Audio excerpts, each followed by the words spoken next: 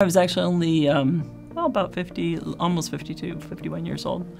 I started to occasionally notice this twitch in my right hand, right arm, and if there was a lot of stress, I noticed that was not a small twitch. It was quite a big one. I was speaking in front of an audience at the company I was working for, you know, kind of using my hands as I spoke, and I noticed at one point I looked out at the audience and all of the eyes were on my right hand. No one was looking at me, they were all looking at my right hand because it was really shaking. So then it wasn't that long after that someone actually came into my office, told me to go see this neurologist, and he was a wonderful guy, and he said to me, he said, well, when I came into the room, I thought I was coming in to diagnose a brain tumor because you're pretty young for anything else, but I think you have Parkinson's. And I found the whole thing kind of earth-shattering. Of course, I cried for hours. Ultimately, I ended up here at University Hospitals, and I'm very glad I did. I first met Christine in 2016. And at that point, she had had Parkinson's for about 7 years or so. And she had significant resting tremor. That was one of her predominant symptoms.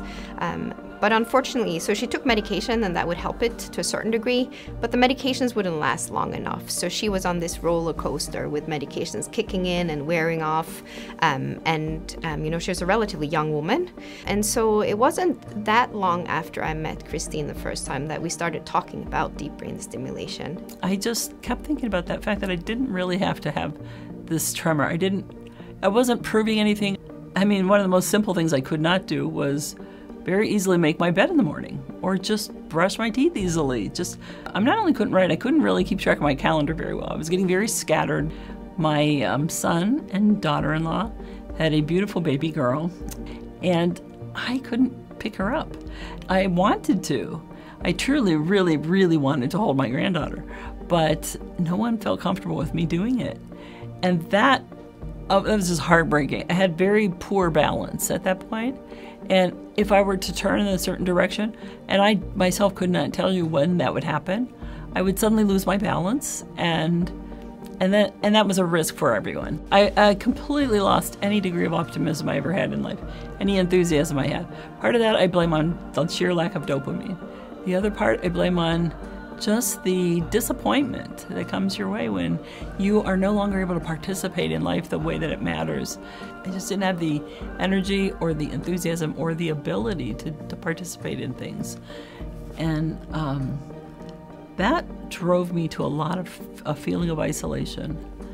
And that's debilitating. I think isolation can really, truly debilitate a person. For whatever reason that they are isolating. We all need people. We could give her more medication, but I think, you know, the way the field is moving is that we're moving DBS, the needle, from an advanced therapy for advanced Parkinson's disease more to modest or moderate Parkinson's disease.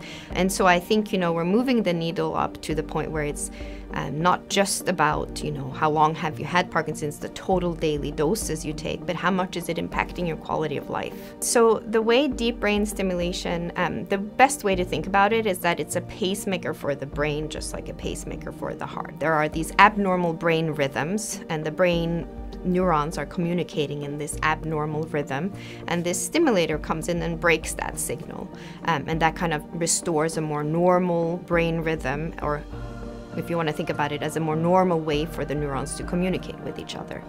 And so that's kind of the science behind how we think the DBS works. Again, it doesn't cure Parkinson's disease, but it's good at treating stiffness, slowness, tremor, the motor fluctuations, which are the ups and downs that people experience in symptoms, and then dyskinesias, those wiggly movements. After the surgery, I almost couldn't quite believe it. It's just like all a joke or something.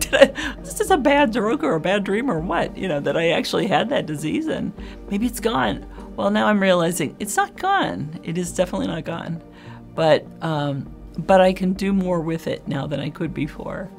Certainly, a big source of pleasure for me as a hobby in my lifetime has always been art, you know, drawing. And okay, I saw my granddaughter this morning. That's great. That's a good day already. I heard a woman say once that having grandchildren was like watching your heart walk around in front of you. And it's very true. It's very, very true. So I get to have the pleasure of that now. DBS has been a real game changer. It's changed my life. I can do things. I feel like I've re-entered life in many ways.